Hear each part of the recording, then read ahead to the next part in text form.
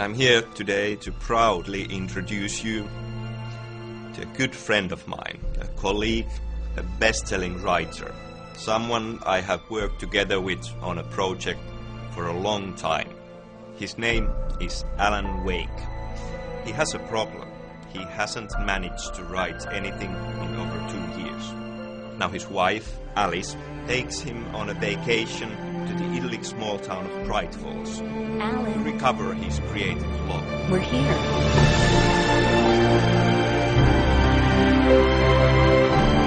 Can you believe this place? This would make a wonderful setting for a book. We're supposed to be on vacation, Alice. But when she vanishes without a trace, Wake finds himself trapped in a nightmare. His latest work, a thriller he can't even remember writing, is coming true before his eyes. Alice! My wife is missing. They took her. I found many pages. We can't talk here. Come meet me in Outdoor. The story has a strong pop culture feel and follows the style and pacing of a modern-day TV series. In the following episode, Wake is with his neurotic literary agent Barry Wheeler. Wake believes that Alice has been kidnapped, and his missing manuscript is to ransom the kidnappers want. Damn it, Barry, they'll kill her. Okay then. It's Alice we're talking about, and they want the manuscript? The one you can't even remember writing? The one they Look, think is... I don't know. Rusty knows something. He wants to talk, so I'm going. Oh, this place is trying to kill me! I bet there's mold in here. Barry is Wake's friend and a bit of a comic relief in the story. An example of our supporting cast of characters around Wake himself. Here we are in Elderwood National Park. The weather and day and night cycle are all part of our simulation. We control the time of day to get as much drama out of a situation as possible. The pages of Wake's lost thriller novel are at the heart of the mystery. A page. They talk about a dark presence that has been unleashed. Visitor center was heavy with an awful smell. Rusty kept coughing blood. Wake is trying to find the lost pages to make sense of what's happened. Rusty squeezed the revolver in his trembling hand, his eyes wild.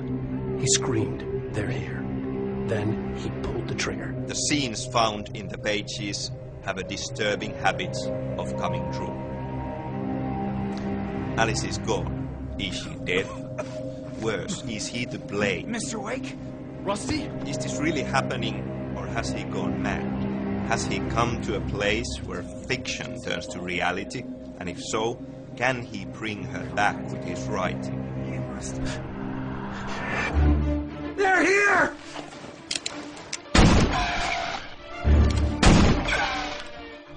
He's not stopping!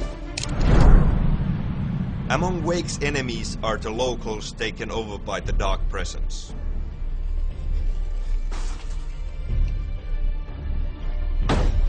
Wake's shadowy enemies seem invincible under the cover of darkness. In the game, a light source such as a flashlight is always more important to the player than a firearm.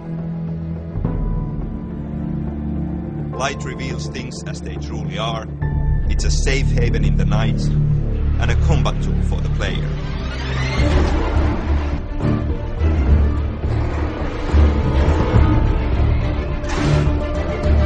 We also have a few light-related weapons, such as the flare gun. Alan Wake fights the forces of darkness with light. Light is a key gameplay element, but so is darkness. As Wake's world slides further into a nightmare, darkness becomes the thing to avoid. Darkness equals terror and danger. Alan Wake is a psychological action thriller. It's a story-driven experience. We want to guarantee the player the best possible rollercoaster ride through the game, and the thriller story is our way of doing it. To us, a thriller means strong atmosphere, mood, and a smart story to give a reason for all the scares.